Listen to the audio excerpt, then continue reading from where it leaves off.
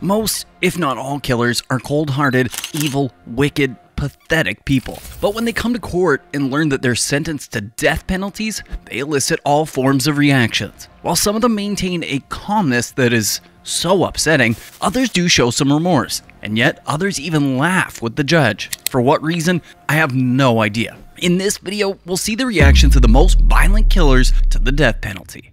This is TJ Lane. Saying to pull the trigger that killed your son, now masturbates to memory of you. The 18-year-old has appeared in court today to receive his sentence after entering guilty pleas to the murders of 3 high school students and the injuries of 3 more at Chardon High School in Ohio. Lane attended Chardon High School formerly, but due to behavioral problems, he was transferred to Lake Academy Alternative School. High school, we had shots fired, gunshots, multiple gunshots. On the morning of the attack, Lane armed himself with a knife and a .22 caliber handgun, which he used to open fire in the Chardon High School cafeteria, killing Daniel Permator, Demetrius Hewlin, and Russell King Jr. Also injured in the shooting were Nicholas Walzak, Nate Mueller, and Joey Rickers. Upon entering the courtroom, Lane displays his disdain and lack of remorse by unbuttoning his shirt to expose his t-shirt written "Killer." He sits smugly next to his defense lawyer, smirking as the relatives of his victims deliver their impact statements. You will never ever be in my thoughts after this. Never. My family will move on, not you. You have ruined your life, not to mention Adam's. You're evil. Of his life, the way I will suffer the rest of my life without Danny. You're really lucky there's so many police in this room right now. You could smile all you want. Holly Walzak, the victim's mother, uses very strong words in response to Lane's disrespect, but Lane doesn't even stir in his seat. The judge then gives Lane the chance to address the court. Knowing that his client's ruthless nature is likely to stoke the flames even more, Lane's lawyer attempts to dissuade Lane from saying anything. However, the merciless murderer remains unfazed. What follows will astound you. Saying to pull the trigger that killed your son, now masturbates to memory of you.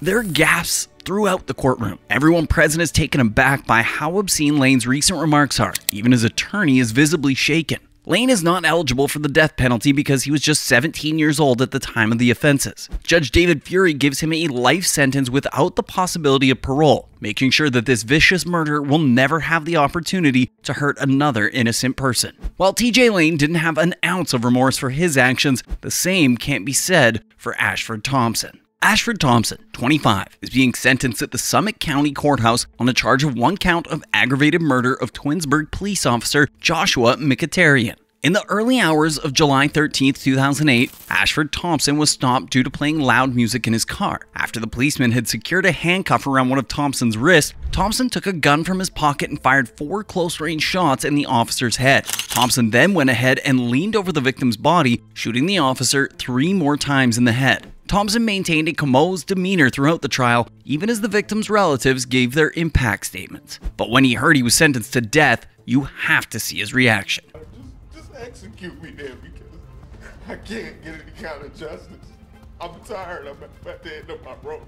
Maybe you should have thought about that before shooting Ashford. Well, Ashford's actions were truly wicked. They pale in comparison to those of Joseph McAlpin, and even worse, his reaction in court. Back in Cleveland, Ohio, we have front row seats for the arraignment of 31-year-old Joseph McAlpin. He was found guilty on 11 counts, including 2 counts of aggravated murder resulting from a fatal robbery. In April 2017, McAlpin was found guilty of killing Trina Tamola, 46, and Michael Kuznick, 50, and their dog at their married couple's East 185th Street auto store. The couple's son discovered their bodies later that evening. They have both suffered fatal head wounds from gunshots. There were also reports of cash and many cars being stolen from the car dealership. After around 30 minutes of deliberation, the jury recommended the sentence of the death penalty, and Judge Corrigan followed their recommendation. The court's going to proceed to impose sentence at this time. With regard to count number 1, the aggravated murder of Trina Tamola Kuznick, the court's going to impose a sentence of death, plus 3 years on the firearm specification. Count number 2 for the aggravated murder of Michael Kuznick, death, plus 3 years on the firearm specification. McAlpin was given the death penalty, yet he remained composed and unfazed throughout the sentencing, even licking his lips at some point. To top it off, after the sentencing, he was even exchanging laughs with the judge. You are indigent. Yeah, that's right.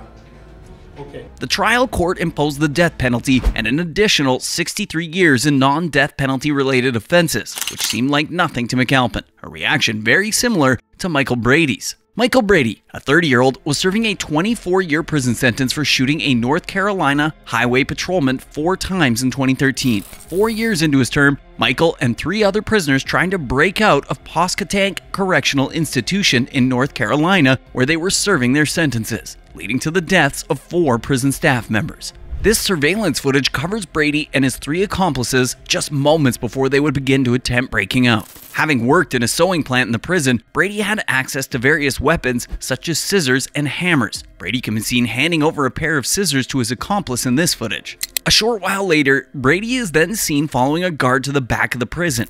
We see Brady's clothing soaked in blood when they reappear in the frame. They would attack again in a matter of moments. 911, what is the address of your emergency? Poscatank Correctional Institution. We need you guys here right now. Okay. Beat them with hammers, stab them with scissors. They beat them with hammers and stabbed them with scissors. It was at this point that the prisoners would try to run. Security cameras caught the moment as the prisoners tried to scale the barbed wire fence around the prison before they were stopped by armed guards. After the arrest, Brady would be seen with barbed wire cuts all over his body and tears running down his face.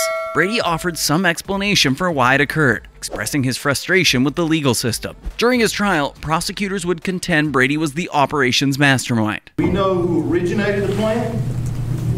We know who led the plan. We know who put the actions in place to furtherance of the plan. As they talked about the murder he had planned and carried out, Brady remained indifferent. That man, Mikel Brady, beat that man, George Midget, like he was trying to bust concrete.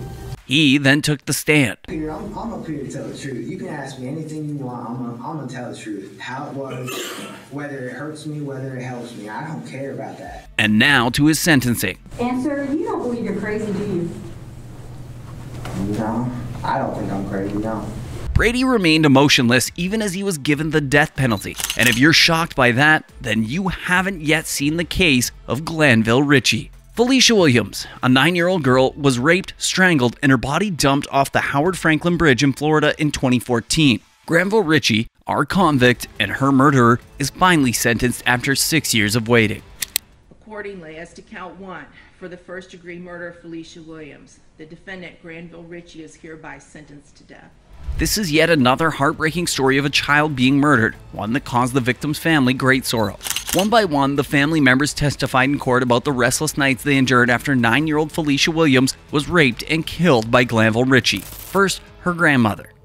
I just miss my grandbaby. Her sister. She meant the world to us, and he discarded her like she was nothing. Her mother. 2,310 days for this day to come. Felicia Demerson said she wore black to bury Ritchie today. I don't want no revenge. I gave it to my God. Even the judge was unable to hold back her tears. Physically painful and psychologically torturous death at the hands of the defendant. But one of the most remarkable moments came from the victim's father. I forgive you, bro. That's how strong my God is. I come in and smile at you today with no harm or ill will towards you. You my brother. You made a mistake. But you got time. You got time to get right with God, bro. He told Ritchie that he had to answer to a higher power. However, this horrible crime had a deep impact on the judge, who found it difficult to contain her tears. Glanville remained painfully emotionless even after knowing he was in for the death penalty. Do you think these sentences fit the crimes? Let us know in the comments.